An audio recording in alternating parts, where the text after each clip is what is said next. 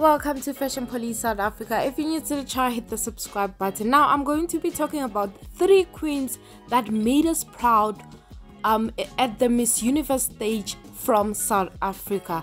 First of all, we're going to start with Demi Lee in 2017. Imagine being crowned after Iris Mittenard from France. Now that is the standard to keep. Demi Lee won Miss South Africa 2017 and she went ahead to win Miss Universe 2017. I love her so much. She did make us proud. She moved abroad, obviously, to be with her husband Tim Tebow. Now in 2018, we sent another strong candidate, Dr. Tamarine Green, who was the first runner-up in the Miss Universe stage 2018. Of course, she lost to the Philippines, Catriona Gray, which I feel like she does also deserve the crown.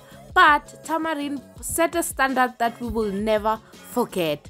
Now in 2019, we won the crown again when Zozibini Tunzi won Miss South Africa 2019 and she went ahead to win Miss Universe 2019 because she answered her questions about leadership and being a brown-skinned girl with short hair, which made her stand out from the rest of the competition. Now she's back in South Africa because she crowned her successor early this year, and I just love Zozibini. She's a trailblazer.